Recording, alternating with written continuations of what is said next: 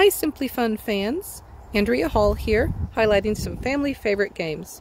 What I mean by that is I went to everybody in my family and asked them what their favorite game is. I did a previous video similar to this when our game stash was much smaller when I first joined the company. And since our stash has grown, I thought I'd see if anybody's choices have updated. First up, we have Corner Center Match. This is a fast-paced game with a short playing time where there's a pile of cards in the active playing field with a shape in the center, and you try to find the shape in the corner of your card that matches in both color and shape. Next up, we have Asymbol, where players use any of 47 different wooden pieces to build the item that's on their card from 4 different categories. You can use motion and sound effects to get your point across in Asymbol. Next up, we have Dish 'em Out, a time management game where you're running a diner.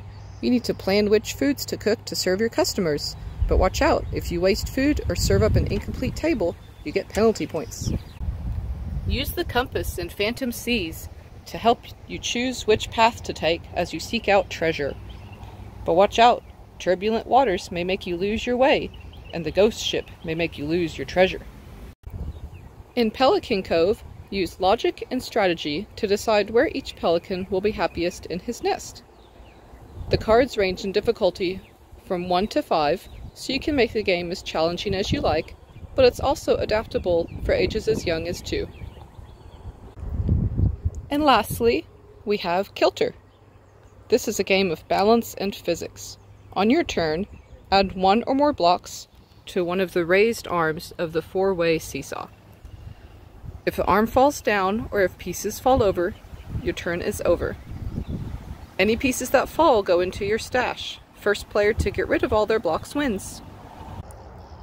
So, which of these games do you think might become one of your family's favorites?